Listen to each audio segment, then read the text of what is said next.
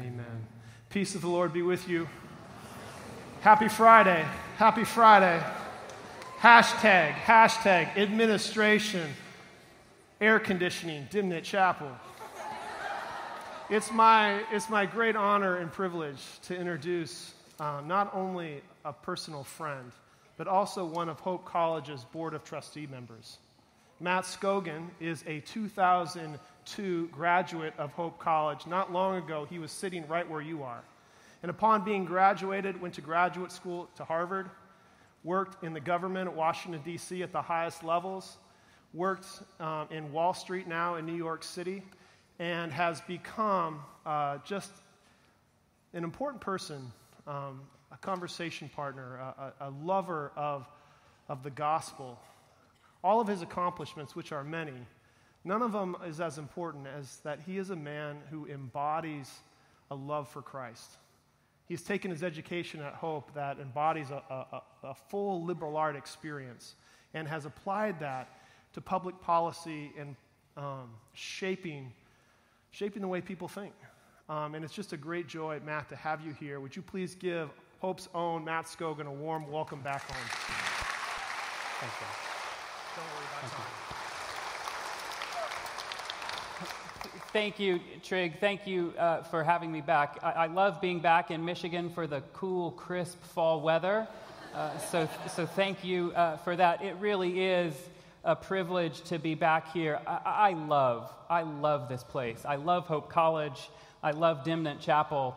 I was thinking about this the other day, and I think that over the course of my 4 years at Hope, that I sat where you are sitting now around 400 times. And I spent most of those 400 services doing two things. One, listening to the message, of course, and two, staring at a girl.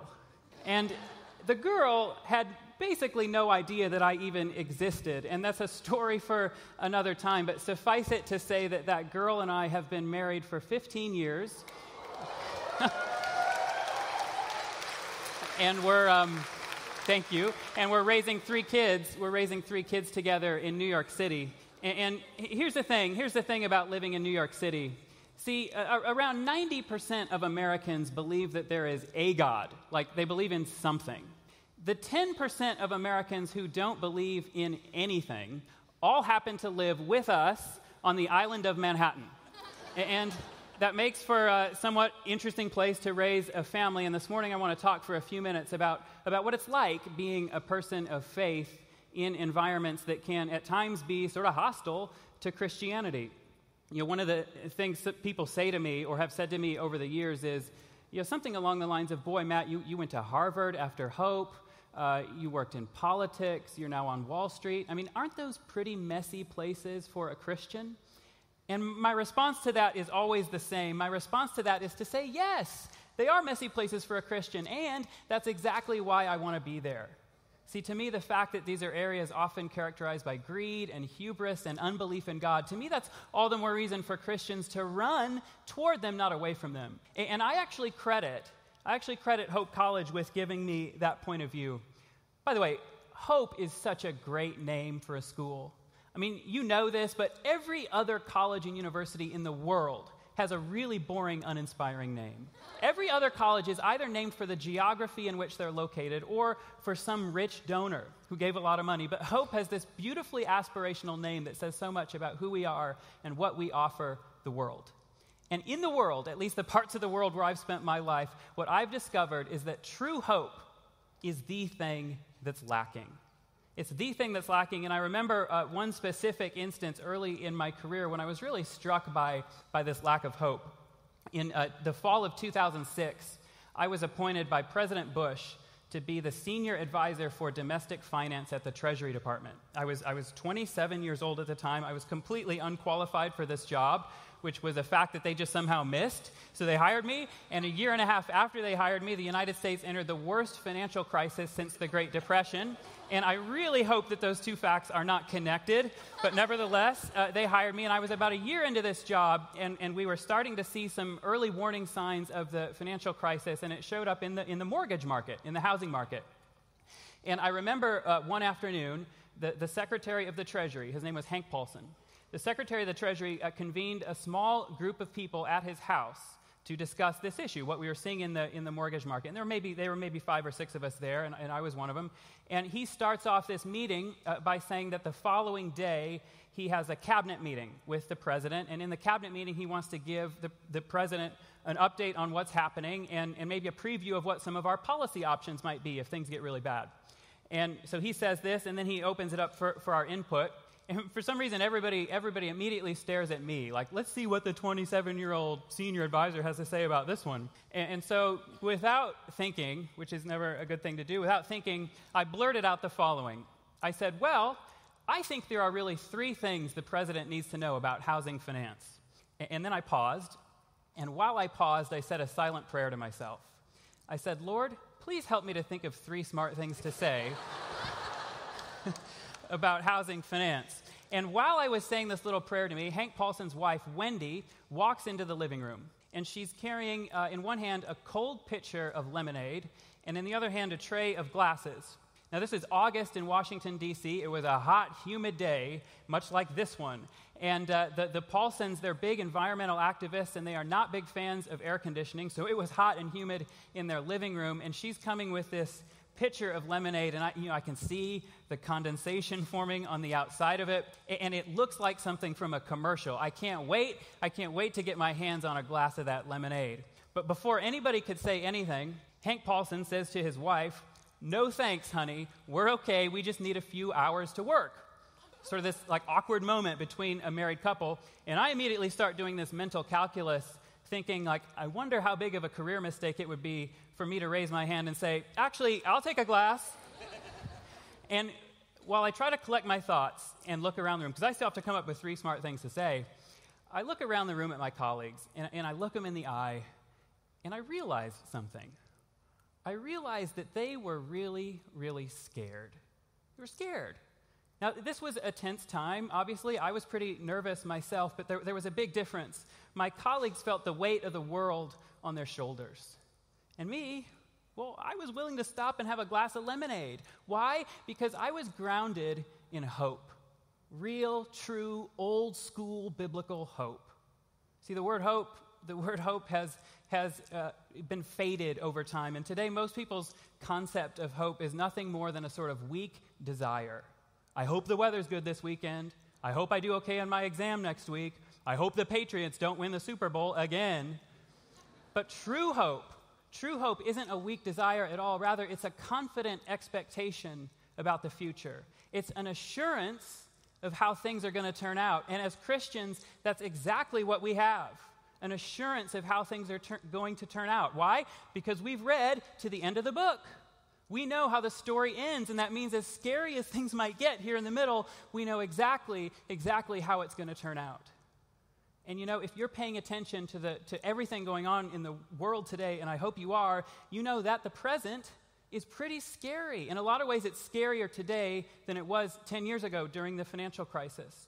And that means that the world is in dire need of this hope, God's hope.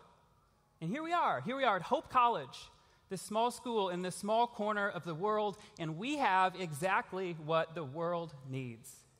We do. College, by the way, is a time when you're thinking about what to do with the rest of your life, obviously.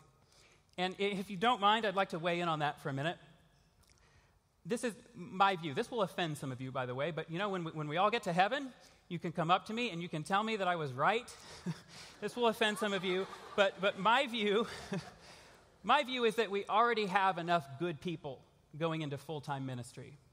What the world desperately needs more of is people who are willing to run into the darkest secular corners of the world and bring God's hope there. And you know, you might say to yourself, boy, that sounds pretty intimidating. I don't know if I can do that. Bring God's hope to the dark secular corners of the world. And what I've learned is that it's not nearly as intimidating or nearly as scary as it sounds. Because as Christians, we don't have to have all the answers.